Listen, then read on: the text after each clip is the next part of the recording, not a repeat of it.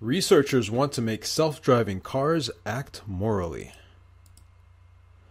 Every time we get behind the wheel of a car, we put our lives and the lives of others at risk. Self-driving cars are made to lower those risks by letting technology have the control.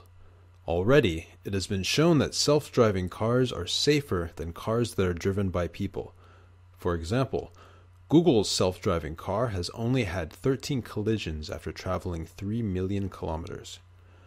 But there is still a question because as humans, we can make moral choices that machines cannot.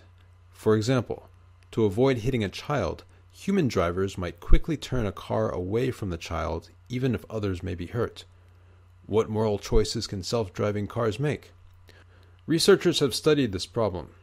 They have created the Moral Machine website to better think about the choices that self-driving cars should make.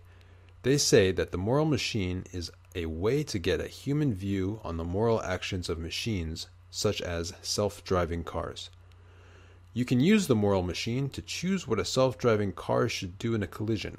Then, see how close your choices are to the choices that others have made for the self-driving car. All of the choices that you make on the Moral Machine website can help researchers think about the moral decisions that self-driving cars should make. For example, if a self-driving car has to choose between colliding into two people running across the street, or turning and colliding into a person following the rules by walking on the sidewalk, which should it choose? After you make a few moral decisions on the website, the Moral Machine can tell you something about what you think is good and bad. It's hard for humans to make moral decisions, and even harder to create machines that can make moral choices.